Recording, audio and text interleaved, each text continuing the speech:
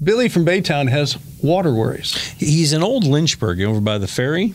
Okay. And Billy writes, you must have heard about all the toxic stuff in the water out here. Everywhere. Yeah, well, it is from the San Jacinto waste pits. He says, our well water tested positive for dioxins. And I've been drinking this stuff, he says, for over 30 years.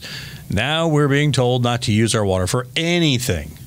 So, Tom, Billy wants to know, what kind of filter can he get to make this water safe to drink? Filter's easy. It's a reverse osmosis, Aquatex. They'll even take K5. dioxins out and everything. Oh, absolutely. And that's not a problem. But it's so sad to hear these kind of things because so many people don't have the opportunity to even ask this question or even know what they're drinking, and they're still drinking it.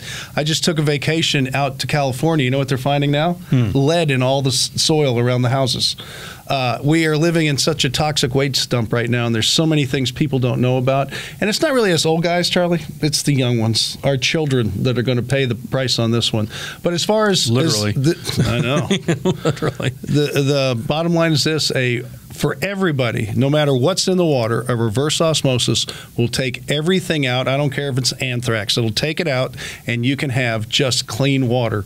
But remember, when you have water that pure, you want to supplement it with mineral, supplements from the vitamins and stuff. Right. Yeah, something simple that we know about.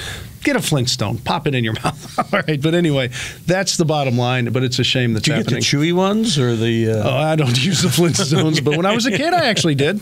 My parents, that's when they first came out. All right. Well, hey, you want some more help? Other questions you got? We'll answer them for you at HomeShowRadio.com under the Ask Tom tab.